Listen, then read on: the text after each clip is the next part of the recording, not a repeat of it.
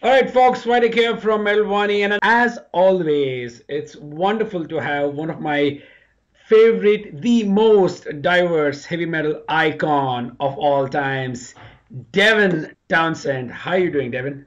I'm good, man. Good to talk to you again. Wonderful, man. Now, first of all, before I start the interview, I just got one simple question for you, which somehow fans don't seem to get an answer. Go. And that is, why is Devin Townsend so fucking awesome? Well, because of the people around me. How's that? Well, that makes sense. It's true. I mean, same with you. How come you're awesome, man? That's because I'm You, talking to you right now. this is good. We're all passing it off because none of us can take compliments, right? Oh, Nonetheless, I appreciate it, man.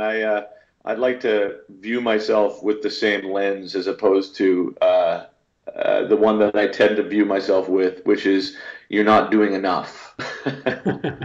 right, I totally get that. Now, you unleashed failure, a couple of days ago. I'm sure you must be stoked to see how the fans are, perceiving it. So, any sort of feedback you've received so far?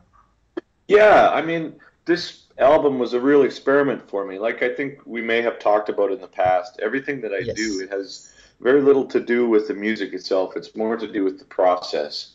And Transcendence, the process of this record, is crucial to my growth. I think not only as a musician, but also as a person, Hmm. in that it required me to sort of step out of my comfort zone and participate with other people in ways that typically are just it's not something that I have wanted. So to let that go in a lot of ways has created a record that I think is really strong, but is also not confusing to me, but it's not as directly involved with my personality and trip Right. as it has been in the past. I mean, it still is obviously because I wrote the majority of the stuff and the lyrics and all this, but because there's other people in there, Hmm. it's um it's something that I was interested to see how the fans would react to it.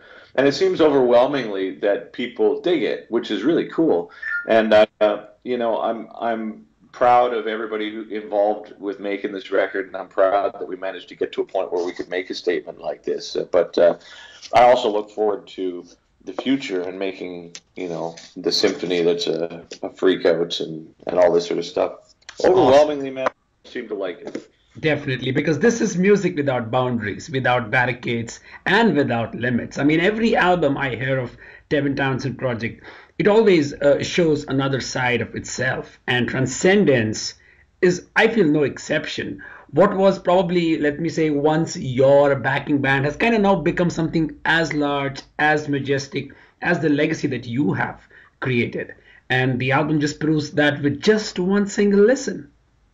Well, I appreciate that. I mean, it's as we talked about in the beginning of this conversation. You're made who you are Mhm. by the people around you in a lot of ways, and I think that you can give yourself a pretty good idea of where your life is at by taking a good look at the people that are close to you. Right, And right. the past 10 years has been a lot of transformative changes in my personal life, and the end result of that is I've got a bunch of really good people around me, and Hmm. and to not utilize them or allow them to be a participant, an active participant in something like this, is it says more about me than it would about them. You know Right, what I mean? right. And so that was just the next step as a person. It's like you gotta try and put aside some of this, narcissism and try and grow a bit, right? Definitely. It's good to see probably the first album where your ideas and your thoughts have probably been shared with other members, and because you're a kind of musician who has a vision, a plan in mind, a sort of a sketch, a direction where it should take. But on this album, it's something where you have explored a lot due to inputs coming in from Ryan or from the other guys, and that may be one of the reasons why this album is kind of becoming a deeply complex and heavily passionate sort of a metal album that probably for me feels much stronger than Z2, preconceived, let's say. I don't want to call it as a fucking heavy album though. Yeah, I don't know. I get that, and I think that I think that that's what, as an artist, I'm looking for. You know what I Hmm. mean? That passion. Without that, Right. there's no way really for the audience to participate in it, because it's like drinking, a bunch of cola. Hmm. It's sort of empty calories in a way, right? And I think that you got to get to the meat of it. In True. Z2, it was a very, very challenging period for me because I was very tired and overstretched, but there was still an angle with the Sky Blue album that I could dig into, and that was death at the time. Mm. But because you're depressed and because you're tired, it's much harder to um, engage in that creative process without it just being like exhausting. Right. So when it came time for Transcendence, as with every record, I spent a good deal of time prior to the inception of it, going, well, where am I? Hmm. What are we going to do now? What is the compulsion, and which way is it pointing? And I think one thing that was important to me is I want to, as much as I want to please myself, and as much as I want to please, the band, I also want to please the audience in a sense. And I think that abandoning the sound that I've been doing for so many years without really putting some effort into Hmm. finding an angle that could make it still interesting, just it seemed like the wrong move. So I really tried to get to the root of Part of what that. this music meant, what this group of people meant, what it means in relationship to the rest of my career, and what it's going to mean to the future of my career. And that's when the concept became clear that it's about your own need for control and your own lack of desire to share and all these sorts of things. And that became the theme that was much easier to become passionate about than death, to be Right. fair. Right. It's a very strong point, which you made. I can recall songs like Higher or even Stars that even Offer Your Light, where I felt that on this album, the strongest point is probably the vocal side of it. It may be odd for me to say that the project has always been about, those massively entwined structures, but I feel it's kind of safe to say that this album, Transcendence, is easily the most catchiest recording of your career. Although, for me, as always, you've always been one of the I, best and the most diverse vocalists in the scene. I appreciate it. Thank you, man. I mean, singing is also a nightmare for me, and I don't mean to sound like everything is like some sort of crazy existential drama, though it probably is. Hmm. But I mean, I don't, I never wanted to be a singer, and still don't particularly want to be a singer. It's one of those things where after a while, when you realize that you've got a vision, when you realize that you do have a passion to say something that is emotionally very significant to you, Hmm. it has to be right. It has to be a certain thing. And over the years, I've developed the capacity to make my voice do what I want it to do in ways that I can't really explain to other singers or get other people to do. I try and involve different women to help me with the parts, because that's something that I can't physically do. Right. Is that the female side of the vocal spectrum?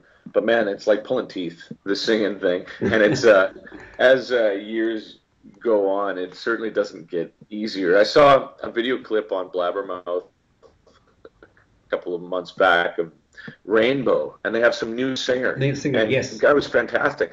And he was great, just like a legitimately good, like schooled singer. And I think to myself, fuck, I couldn't do that in a million years. I just try and shriek in tune, and hopefully it, 60% of the time it works, right?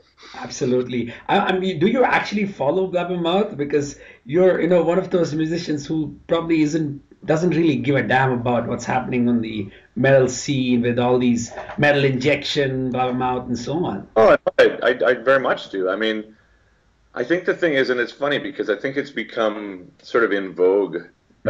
to say, as a person who plays heavy metal, like, oh, I don't like metal. I don't like metal, and I don't follow the scene. I don't know anything about computers, and I don't know how to tune my own guitar. Like, I think that's like more of a fashion statement than it is a reality. I mean, True. dude, I've been playing and listening to heavy metal since I was 13. You know, like Yeah, I very much like it, and I very much do follow. I don't read the comments specifically on stuff. That's right. That's where the Yeah, damage happens, isn't it? it really is because it's like, and I think that you're a glutton for punishment if you choose to read them because it's, you know, and the more attention my work gets, Mhm. the more vitriol gets aimed at it just because it's sticking out. You know, it's like when things are below the surface, there's no reason for people to have like a investment in disliking something. But I think in a certain way, the fact that I have become more visible, Mhm. and the fact that that has brought a lot of distractors or detractors in a lot of ways, that's maybe just one of the bonus prizes of being able to continue doing this in this particular day and age, right? Right, right. That's very well said. Now, since we are talking about the fans, Devin, this is definitely, it's not an extremely heavy album as how one, some section or some portion of your fan base would expect. Then you have the another section of your fan base who love this side of Devin Townsend. So we have probably a common angle between those who love and those who won't. So did you kind of thought about it once the album was kind of done, and maybe slight thought as to how the extreme side of Devon fans would perceive this album? Yeah, well, I mean, I think you take that into consideration and you try, like I said earlier, to be as aware of your fan base as you can be and try and cater to them in the ways that you find you're able to. But Hmm. overriding that is really you have to be comfortable with it yourself. And if you're not, then regardless of whether or not it caters to the more extreme fans, it's not coming from the place of your creative strengths Right. that draw people to it in the first place. I mean, I think that it's as heavy. It's heavier than I Expected? even wanted to Hmm. be honest. Well, just even though it's not extreme in the ways that old school strapping fans would want it, clearly, it's more extreme than I Probably wanted it's to in it's some more ways. extreme regarding the amount of passion, precision, and the performance utilized with it.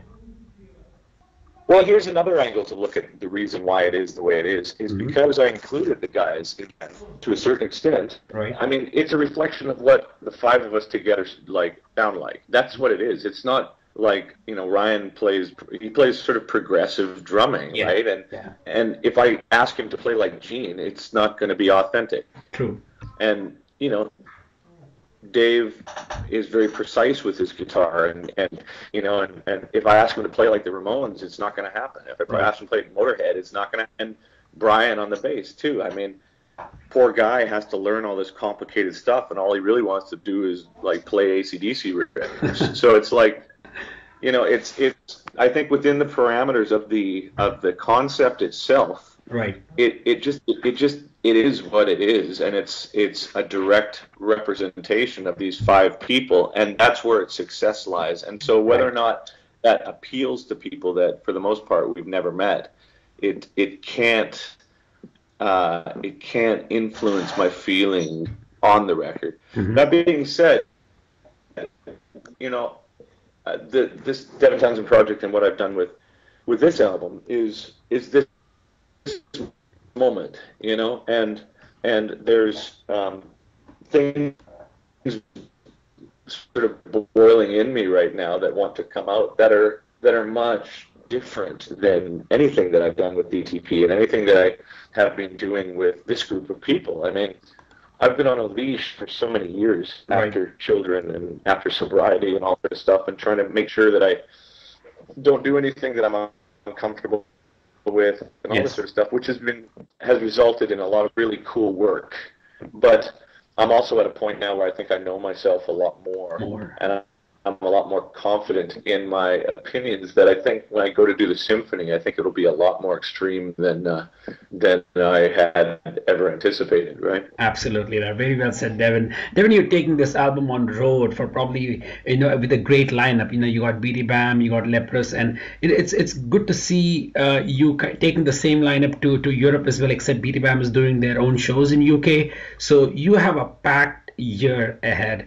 How many songs would fans get to hear from, Transcendence on tour? Well, it depends on the actual show, right? I think what typically happens with each tour is you're asked to prepare 3 or 4 different versions of the set. Mm-hmm. One that would work for a 60-minute slot, one that would work for a 70, and then one for a 90, and then the encores and all that. So I think that as we've been going through rehearsal, we've been trying a lot of hats on, so to speak.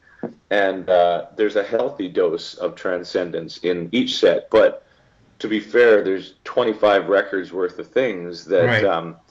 that have equal passion put into them at the time. So how do you make decisions? It's a very, very challenging thing to do. But I think that what you end up doing is just trying to get a cross section of things that work, things you know that work, new stuff, sort of obscure stuff, and then try and make it flow. It's a challenge, like making a good set at once. Yeah. It definitely is. Devin, before we conclude, how about you describe the sound of Transcendence in just one sentence?